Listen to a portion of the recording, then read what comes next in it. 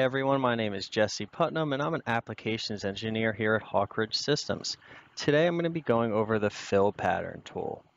You can see I have this sheet metal body here and I created a fill pattern on it using this small star feature up at the top right. So I'm just going to jump right into this tool. I'll use the rollback bar to get rid of the pattern I made and we can start from scratch. I'm also going to look normal to that face. You need to use a planar face for this fill pattern to work correctly.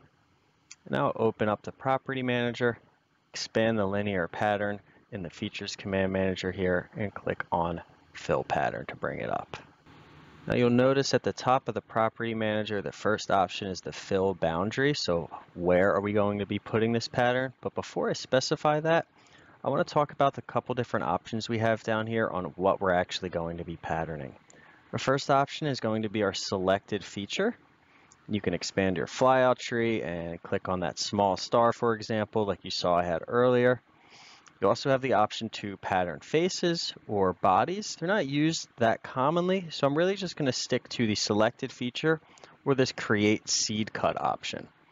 So looking at that create seed cut, you have the ability to select either a circle, a square, a diamond, or a polygon, and each one of these options is going to have different settings that you can put in to specify their geometry and their starting location. I'm going to start with the circle.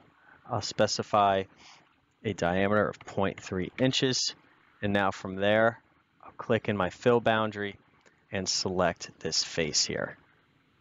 And you'll notice it looks pretty jumbled up. At the top, you have this pattern layout option. Right now, polygon is selected, but you can also do square, circle, or perforation.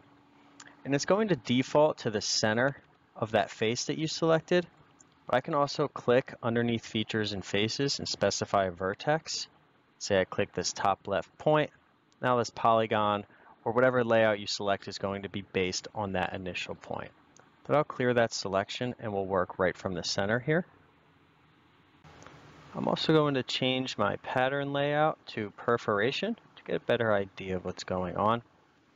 So underneath there, the first option is going to be your instance spacing. Let's say I want to put each one of these circles at a ½ inch away from each other. Then you can specify the degrees that you're going to stagger these. So right now it's at 60. I could do 0 degrees and they're going to be right on top. 90, they would also be right on top of each other.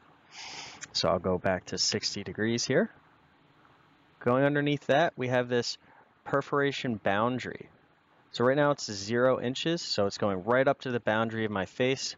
Let's say I want to increase this to 0.1, 0.2, 0.3, 0.4. And notice it's moving farther and farther away from that outside edge.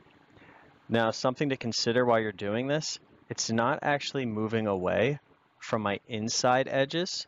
If you look at these different patterns I have here, those circles aren't actually spacing themselves away. Now in instances like this, if you do want more spacing away from those edges, what you can do is go down your property manager, down to instances to skip, and then you could specify exactly which ones of these that you want to move as well. So that is one of the limitations of this tool, where you're going to have to skip instances at any inside boundaries. You'll also notice that we can specify an edge direction here in the property manager. Right now it's using this bottom edge. I can choose this vertical edge here, and that's going to change the direction of that pattern. I also want to go over the selected feature option here. So I'll click on selected feature.